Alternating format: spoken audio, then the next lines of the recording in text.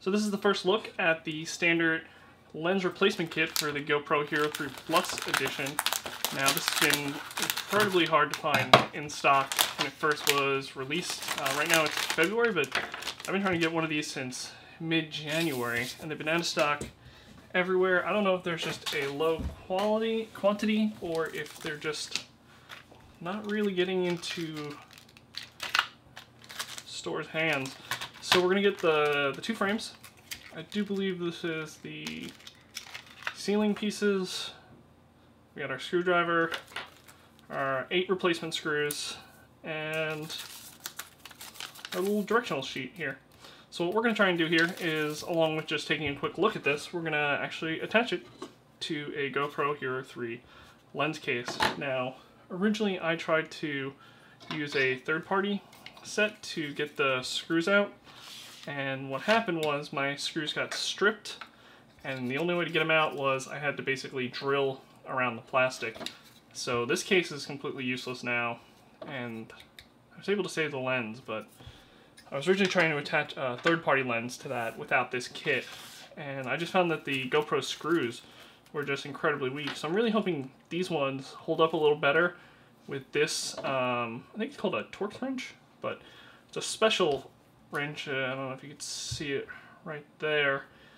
It's kind of like a hexagon-like shape, like a star shape, something like that. It's very small. The original one that I had maybe was just a little too skinny, so I'll put those side by side here. This was just killing my original GoPro screws. I'm hoping this one does better. So anyway, let's open this up real quick. Take a look at this real fast, and then we'll start putting the pieces together.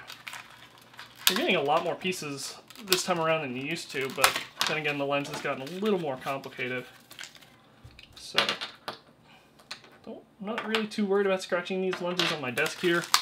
If I'm going to be worried about that, it's going to be when I'm slamming into the snow at like 20 miles per hour, because I don't go that fast. But anyway, seems about the same. I actually have one of the original ones right here, so completely identical.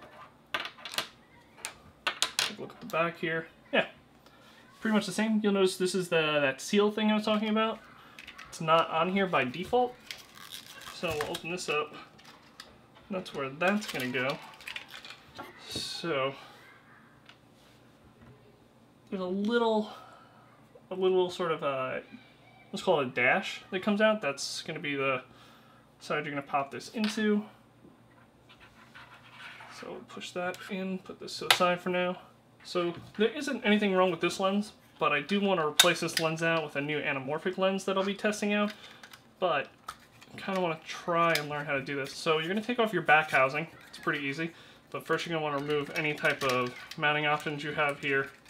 So we'll just get this out of the way. Put those off to the side.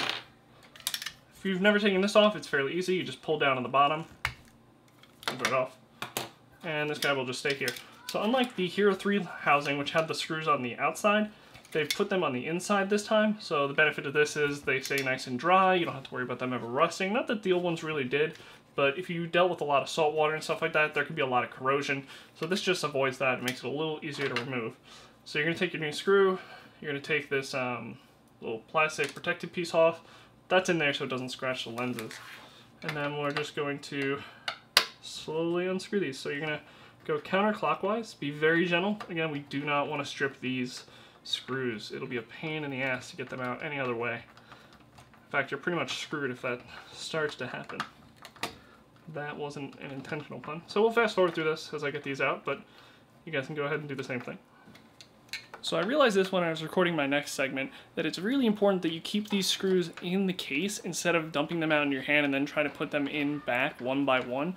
The reason being is the Hero3, the Hero3 screwdriver doesn't actually have any magnetic properties, which makes it really tough to get back into the case, with the exception of maybe the bottom right one. But even then, they're still pretty tough. Take your time when you're doing this. It's easier to leave them in the case, put the lens on from the bottom, push down, and then screw in like I'm doing here. So just be gentle and take your time when you're doing this. You don't want to strip this one. It's going to save you a bunch of time. If you've already dumped the screws out, it's not impossible.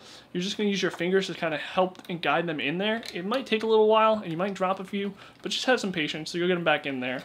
anyway, hopefully you haven't dumped them out, and yeah, this is how you put in the Hero 3 Plus lens replacement kit.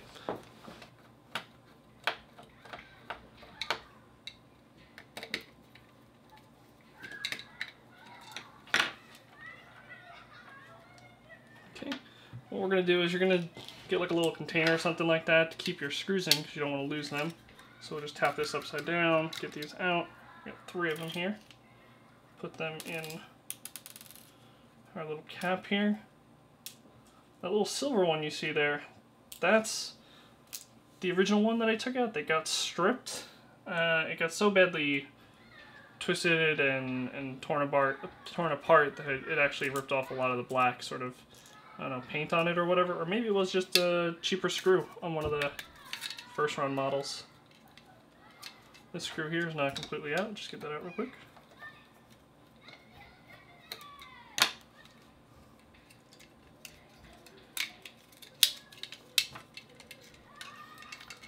This top left screw was the one that gave me the biggest trouble the last time I tried to do this. So again, just be careful with it.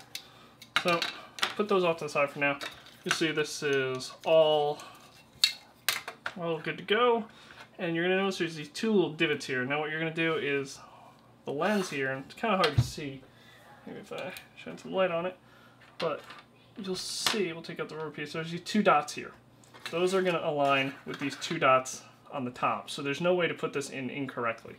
So what we'll do here is turn that off. We'll get our 2 dots on the top here. Get our little rubber sealing here. Put that in.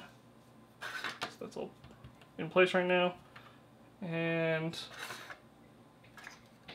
we're going to squeeze this on here. Should be nice and tight. Put that down on the bottom again. And we'll take our new screws, because we're just going to assume that the old screws are no longer good. These ones all have a sort of grip material on it as well. You'll see has these little blue pieces of what look like paint. These are actually sort of a gripping material, so they stay locked into place. I think it's called something lock, but so take this, bring it back here, and I'm going to start with this top left one. Actually, you know what? I'm not. I'm going to save that one for last because it's probably the hardest. You should probably start with the easiest one so you don't accidentally strip these. And I dropped it in there. Go me.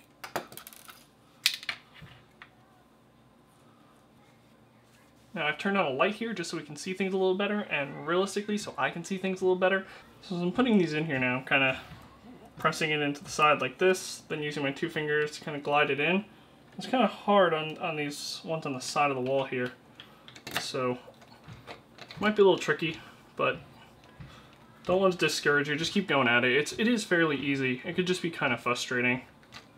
Especially this top left one. It's going to be the most difficult, but, you know, just have patience with it, and you'll get it. You know. Again, the main thing is to just take your time, screw these in, don't strip them. All this is fairly easy. And then after you get done with this, what you're going to want to do is, if you plan on taking this snorkeling or scuba diving anywhere underwater, you're going to want to pressure test it. And there's a few better videos that will go into more detail than what I'm about to say, but you basically just want to leave it in a sink without the camera inside of it and fill the sink up with water and just sort of give it away so it's secured in the bottom of your sink, and just let it sit there for like 30 minutes to an hour. Come back, drain the sink, and just see if there's any water that's sort of filled up on the inside. Because you really don't want to be testing it when you're out there and find out when your camera's in there that all of this work was wasted because now your camera's leaking. I mean, now your case is, the seal isn't holding very well, and now it's leaking water. So if you're doing this on your own, you definitely want to make sure you didn't screw that part up. And that's it, really. We have the new lens in there. It's all secure. This is actually fairly easier, much easier with this this official GoPro torque wrench. Usually I'm okay with buying third-party stuff, but this definitely worked out a lot better in this case. I do wish this had a metal magnetic tip. It would make this a lot easier. But that's it. We're all good to go. You can just snap in your camera, do the pressure test before you take it underwater. But other than that, you're all set, man. So again, this is the Hero 3 Plus lens replacement kit. This is not the same as the Hero 3 lens. The lens had the screws on the outside, so you don't want that one if you have the Hero 3 Plus. All right.